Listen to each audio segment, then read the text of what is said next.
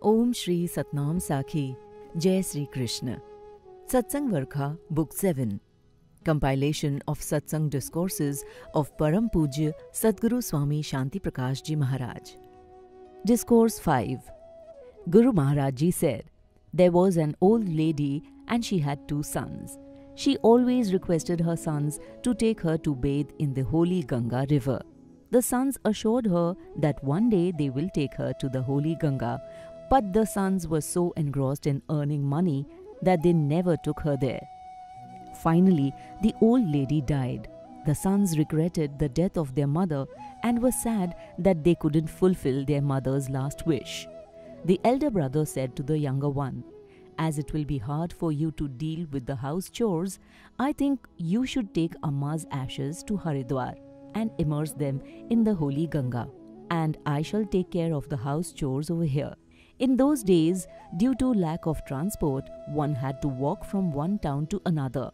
The younger brother was very lazy and thought that the elder brother himself had taken the easy task and has sent him to walk up such a difficult path.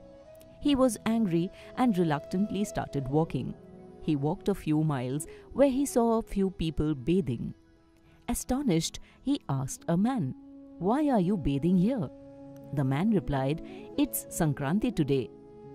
The younger brother asked, "But why are you bathing here?" The man replied, "This is our belief that this is also Gangaji." Listening to this, the younger brother thought, "Then why should I go to Haridwar? I can immerse Amma's ashes here in the river. Amma is anyway dead, so how would she know that her ashes were immersed here or in Haridwar?"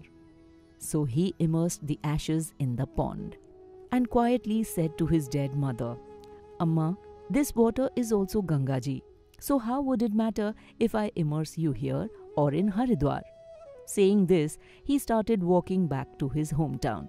He reached home in 7 to 8 days. On seeing him, the elder brother asked, "How did you reach back so soon?" He asked the younger brother, "Did you even go to Haridwar?" The younger brother replied with rage, "Do you want me to die also? I have walked relentlessly and barely had any food or water, while all you have to do is rest back at home. Did you want me to stay there for a few months?" Guru Maharaj Ji said, "A person who gets angry easily is foolish. However, a wise person can tolerate anger." Going back to the story, few days later, the elder brother dreamt of his mother chasing him with a stick. The son woke up with a shrill and ran to his younger brother and told him about his dream. He said, "Amma was furious and came to hit me as her ashes were not immersed in the Ganga in Haridwar." Listening to this, the younger brother replied, "Why didn't you ask Amma to go to Haridwar instead of coming all the way to you?" The elder brother furiously asked his brother to shut up and stop being foolish. Guru Maharaj Ji concludes by saying, "Fools don't perform any of their duties well. But you all are wise devotees, so please don't follow the path of inaction or immorality. You all should go to River Ganga in Haridwar with faith and reverence while you all are alive. Jai Gange, Ganga Maiya ki Jai. बोलिए सद्गुरुदेव भगवान की जय।